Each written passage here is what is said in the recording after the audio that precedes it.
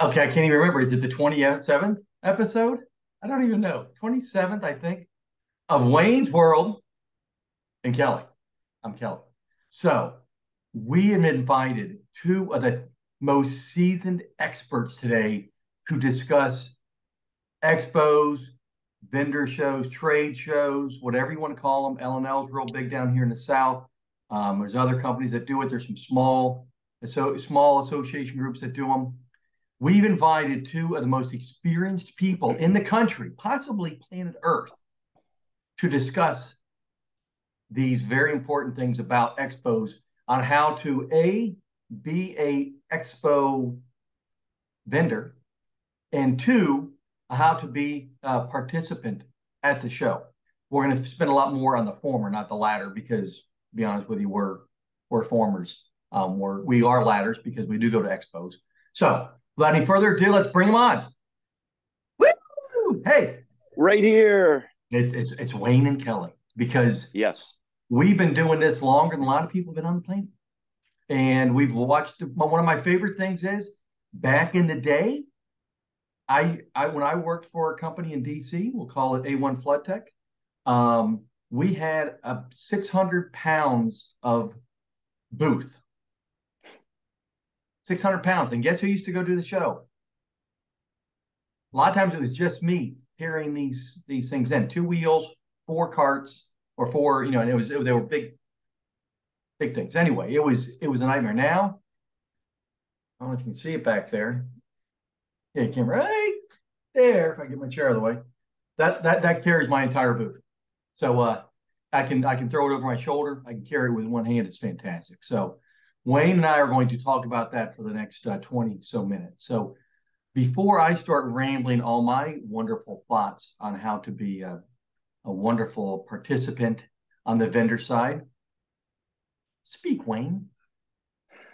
I'm looking forward to talking about this definitely because I just came from a very big show in Illinois, and I'll definitely have some thoughts and viewpoints on what I have seen in the past, what I see going on right now, and what I think is going to happen in the future. So looking forward to it and sharing our experience and thoughts on how we can all get better when we're at these shows.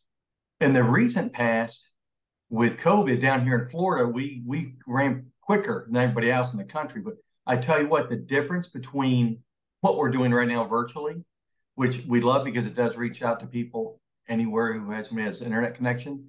Um, Person to person is fantastic. So I want to start off with a couple simple things. We get a 10 by 10 foot booth. Your height's restricted by, I think, 7 feet on how high you can have your background. And they always give you a table that most people, I'd say probably 92.7% of the people, put in front of them to divide them from the people walking by that hopefully want to learn more about what your services or products are. I always take that table and I move it to the side and I put stuff over there on the side.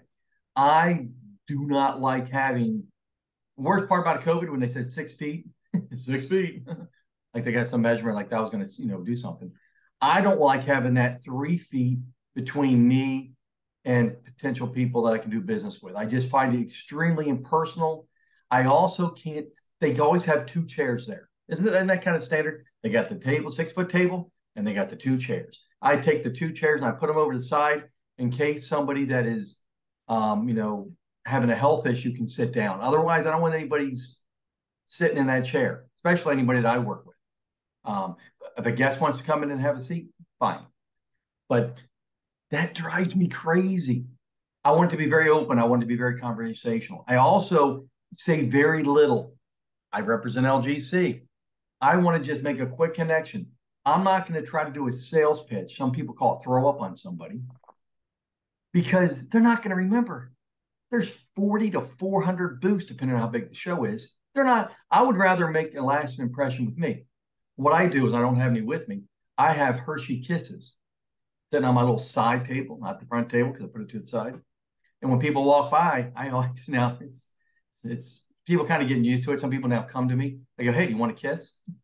Kind of shocks them, but it usually makes them smile and they realize I'm holding Hershey kiss, and we have a quick little conversation.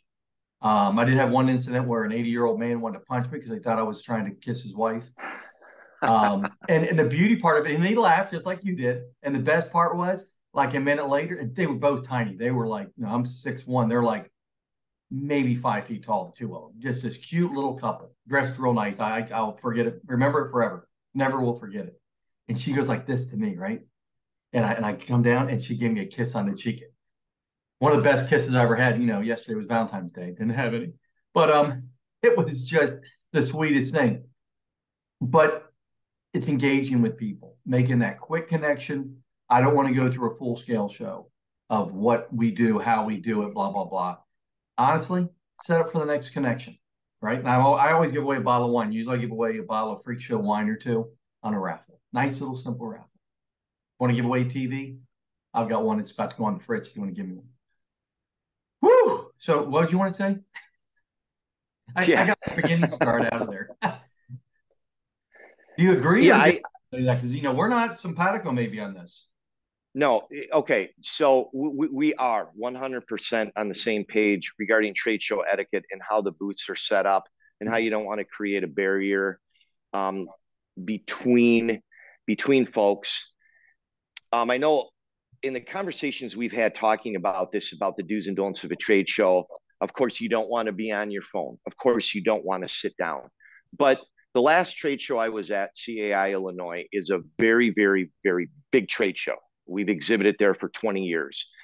So I've had a front row seat on the way things used to be done and the way things are done right now. A front row stand, not a front row seat. Front row stand, good one. Thank you for correcting me. So I knew that at some point we would be doing a podcast on this.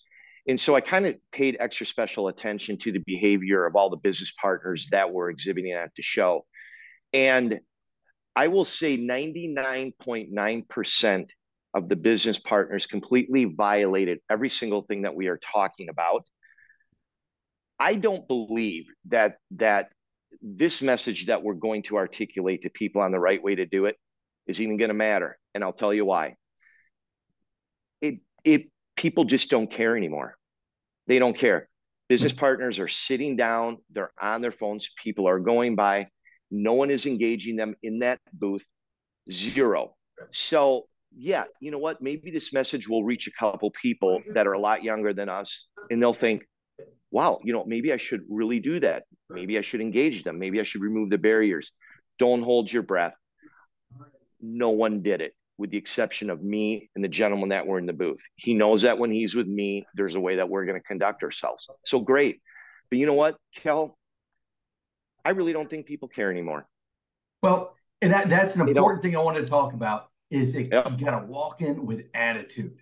People that do what we do, I love expos. And maybe it's, these aren't the right people to be doing this job. So you might want to rethink what you do for a living. Trade shows are difficult. I'm got to drive to Orlando, Tampa, and Naples in the next few months, as you will. And I'll be with you, brother. It's not as easy as climbing out of my bed and doing my job for my little fun, south part of Florida, But I go in with the right attitude, like I do every day. My oldest brother, God rest his soul. I think we have to say that when they passed. He was much older. He's 18 years older than me, and he was in the sales business. And he's every day he's like, I'm going to sell something. That was his attitude, and he says, no one's going to talk to me unless they're there to buy. And it's, and it's called old school. It's all attitude. And guess what? Right.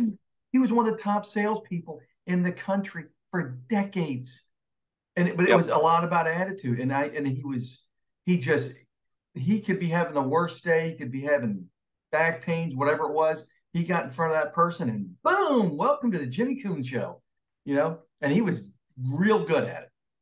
But it's attitude, and that attitude, I'm glad you mentioned the phone. Holy smokes. So many people on the phone. And there's a time. I love this thing. I love it for everything that it does at the right time. When I go out to dinner, flip it over and engage with the person you're at dinner with or the people you're at dinner with. If you're at a trade show, unless the world's burning down, and if it is, It doesn't burn in South Florida, so I'm not going to worry about it. But it's so much about attitude. And you're right. I would like to think that myself and others that care about the business care about it in Florida. You're new to us because my number was only like 92.38% and yours was 99%. So in Yeah. Chicago, apparently they're not getting the message like we're like, but I do. Now I had a gentleman from Canada next to me, and he did all the things to become a business owner in the United States, and just a great attitude. And I loved it. He took the chairs out of the booth, and he and his wife, who are business partners, were running that thing, and they were talking to people, and I mean they were fantastic, and they were from Canada. If anybody gets that reference from the news lately, but they were from Canada. But and these people, they're diehard U.S. citizens, or they're future U.S. citizens, but they came with the right attitude into our country. They also came with the right attitude at that trade show.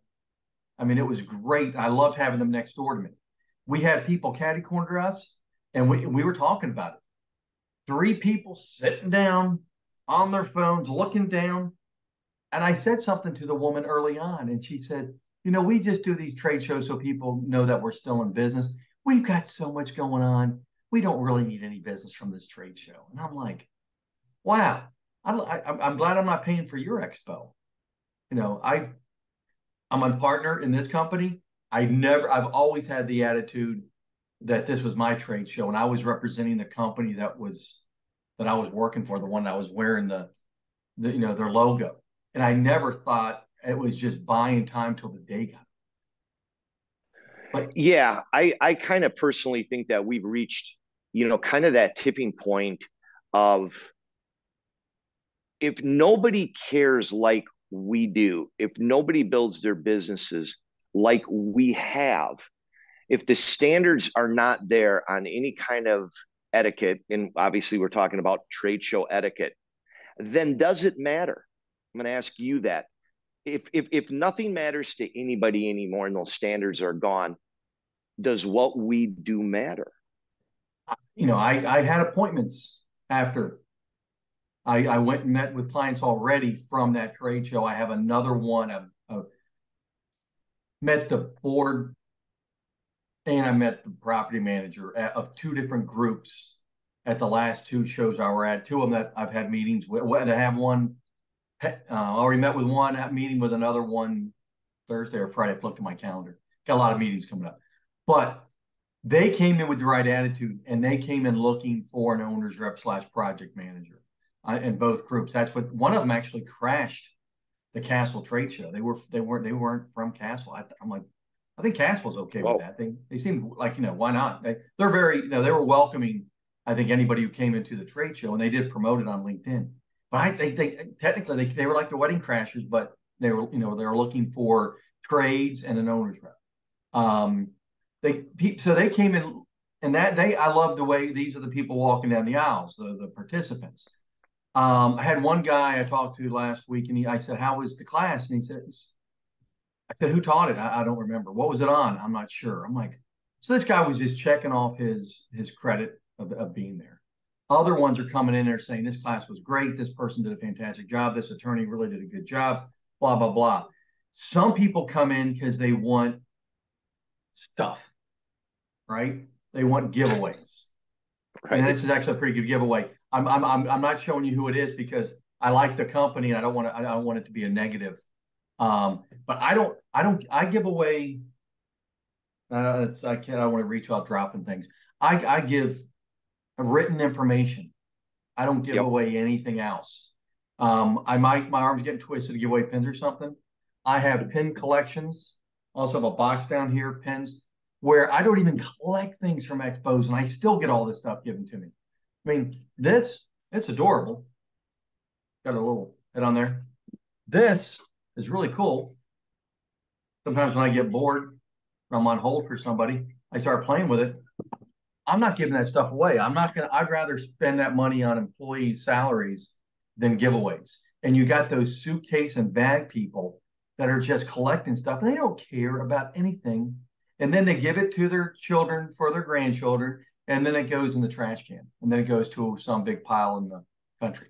So a couple more of the do's or don'ts that I just throw out there because, I want everybody to do what they're best with. I mean, if you want to give away these little things, that's great. I just don't know if it's going to mean revenue for your company and if it's ever going to be a big deal or not to give that thing away. Some things are creative, and that's a plus. But what are your thoughts on that?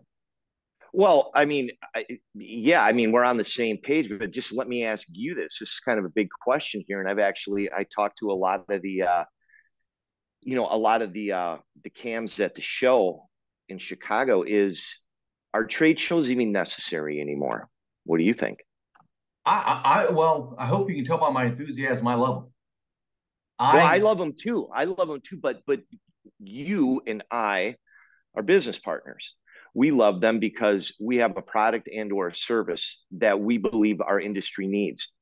I'm telling you that put on your hat and say that the folks that we sell to, a lot of them are saying that they're not really necessary anymore. What do you think? This last L&L show was packed, and there were a lot of. I love the term thirsty. It's used for a lot of different reasons. A lot of these people were really thirsty for information. They were Right. thirsty for finding out what was out there.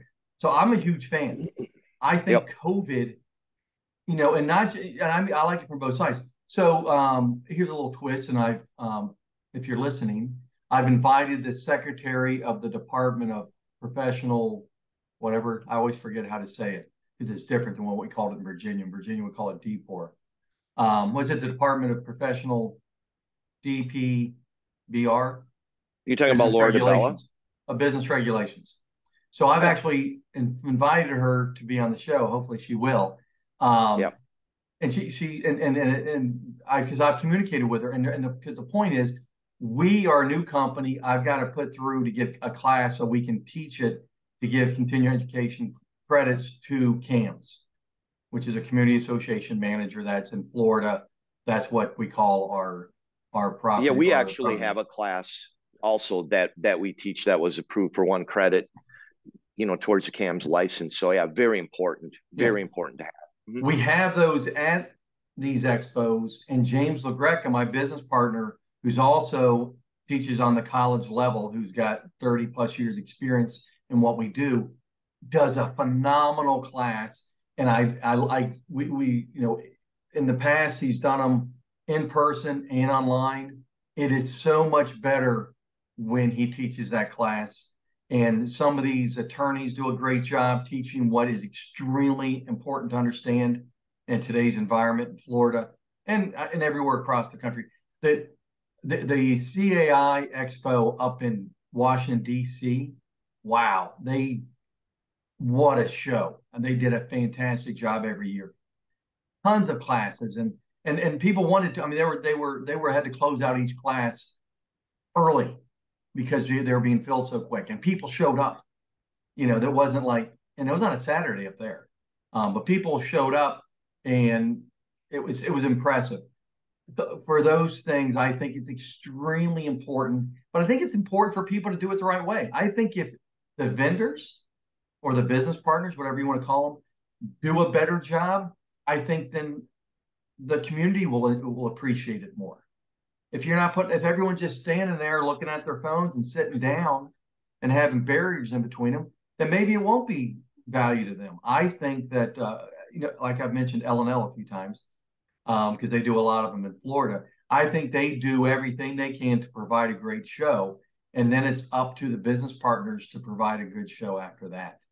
Um, but I mean, it sounds to me that you might think that they're not as necessary anymore. Is that what I'm thinking?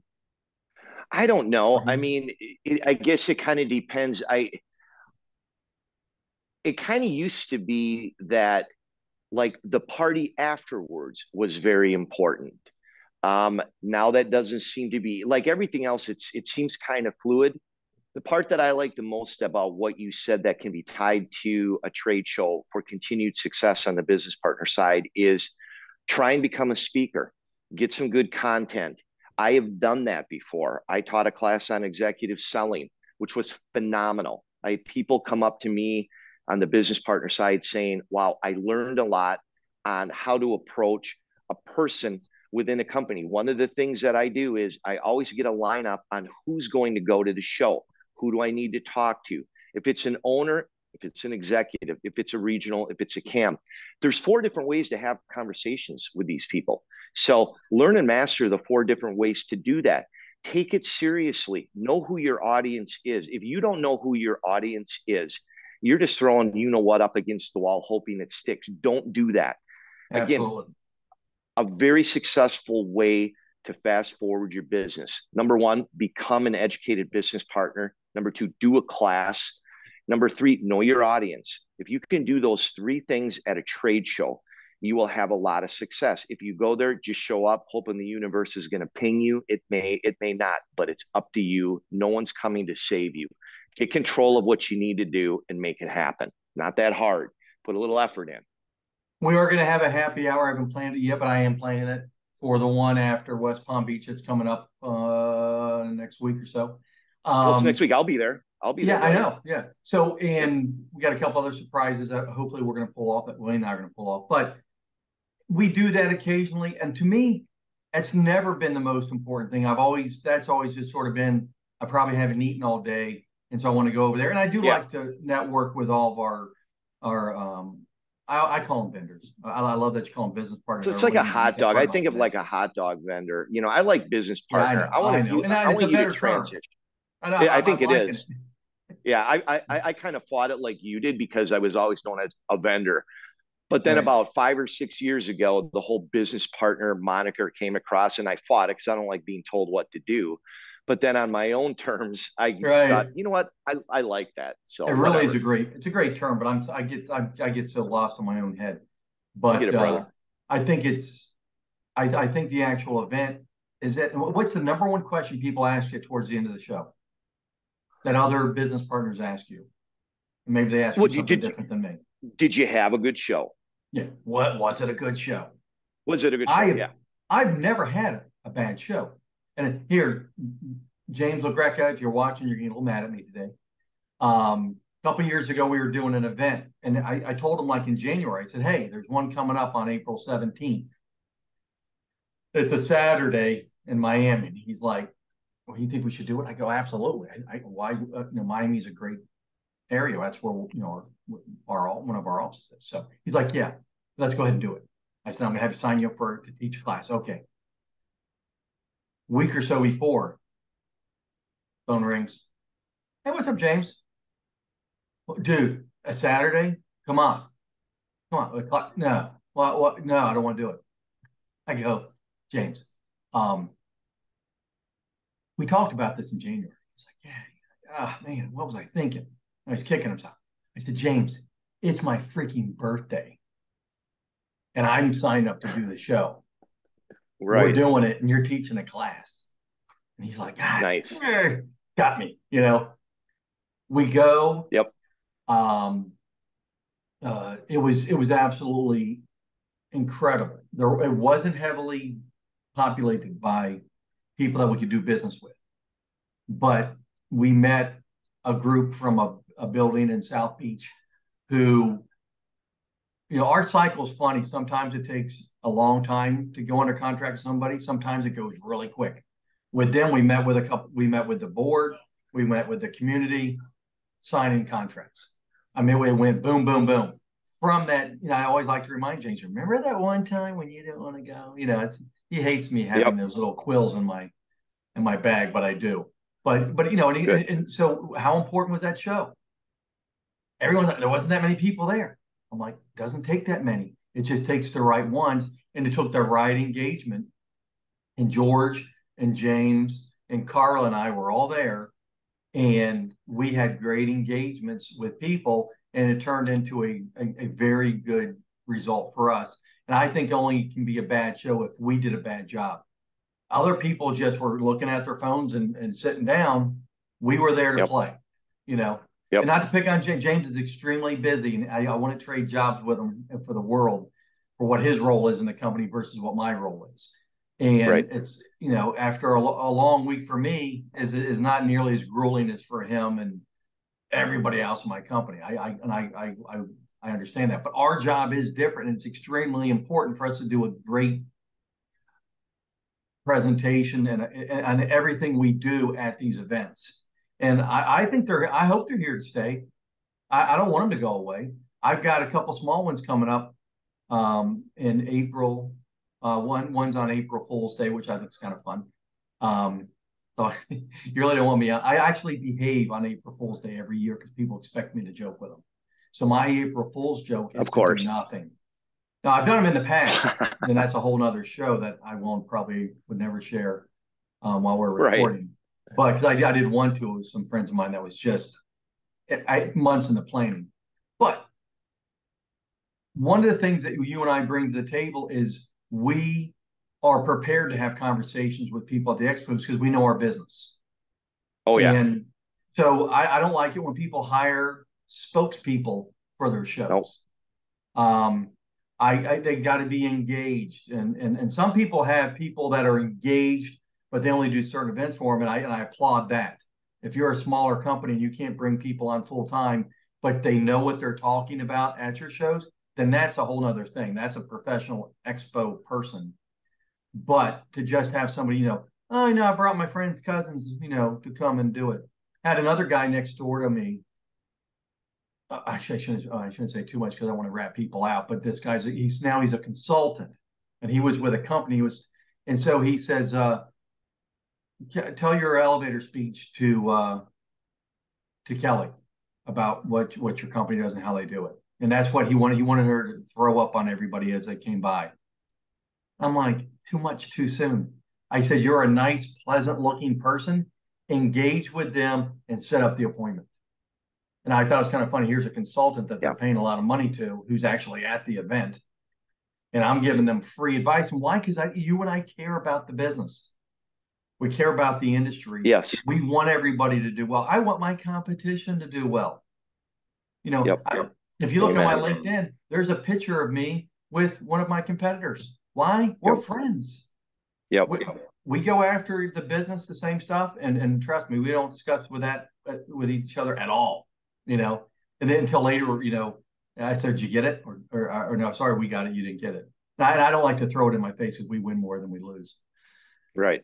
You get that one? I want to be, I don't like bad competitors, but I want the owner's rep project management group always to do better, including us.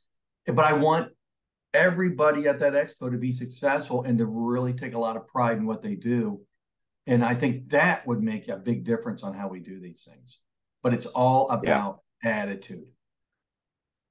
Yep. I love it. Attitude. That's right on, brother. Perfect way to put it. What's attitude start with? I wish I had an A. So what I'm going to say is I want everybody to do a level 10. That goes out to Chris Kronzer, a friend of mine from DC, and all my friends up in DC. Level 10, there's going to be people chuckling at that. There's level 10 is important, but not the way. It was a training that we had where it involved lots of high fives because it's 10. But give it your all. Give it 100%. Also, when you give it 100%, I like to start every morning with a Rockin Wellness shake. Rockin Wellness. You can go online and find it. And if I don't eat anything right all day, at least I have my Rockin Wellness shake, so I'm actually starting off healthy. Awesome. I'm about to turn the big 6-0. I like to stay healthy. And when I want a healthy building, I call engineers like M2E. And my building gets wet, I have mold, I call WRG. Those are some of our fake sponsors of the day because they're not really our sponsors. Dawn, the paving lady, will be at the show next week.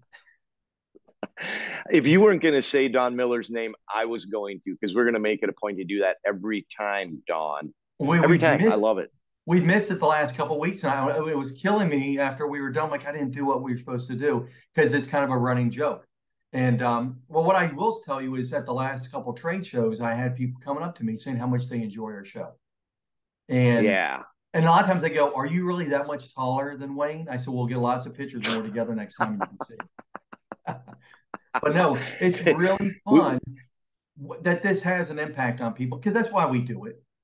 I mean, the only reason we do this is because we want the industry to be better and we enjoy it. And if we're bringing something to the table, and the guests that we bring on have been phenomenal. Some of the ones I don't like to advertise who we've got coming on. Why, I don't know. I want people to engage in what we're doing now.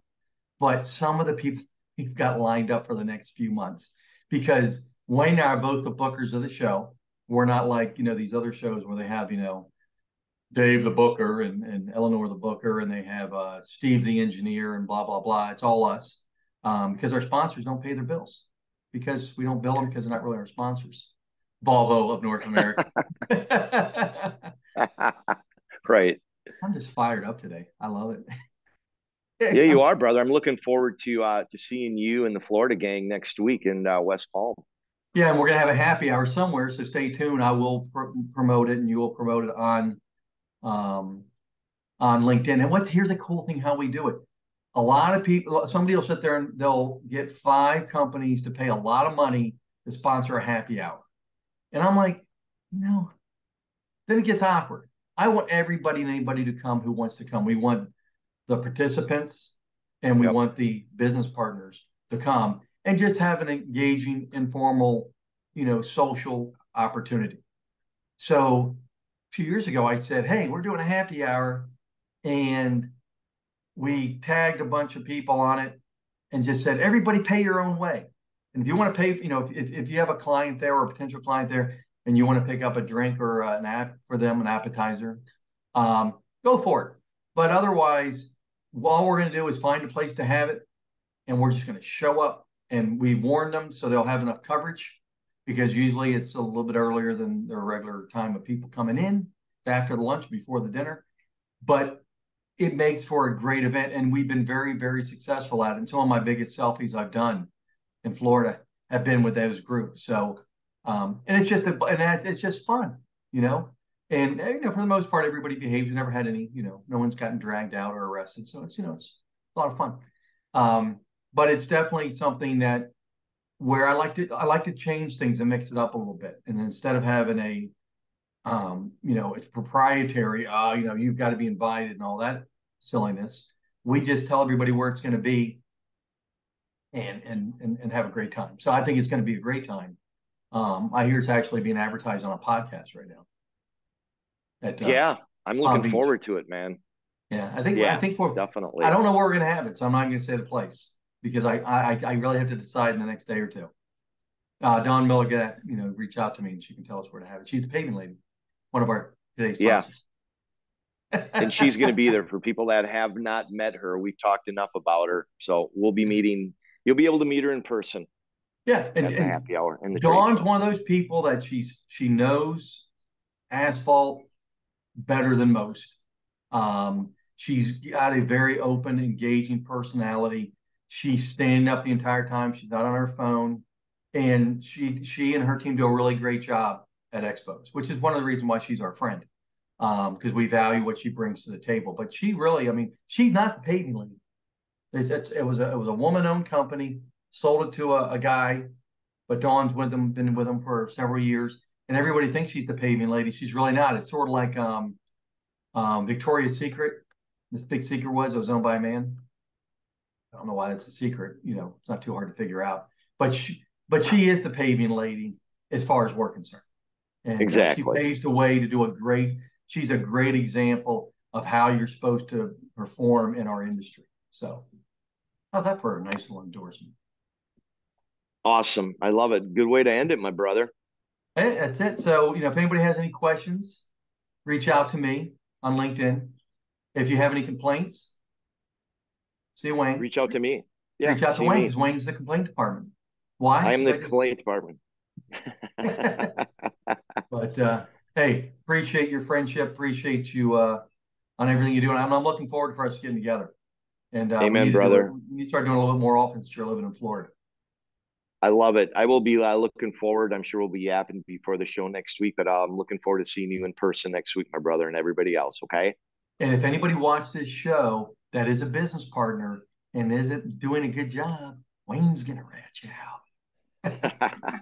Everybody have a good week. Thanks, Wayne. Talk soon. All right.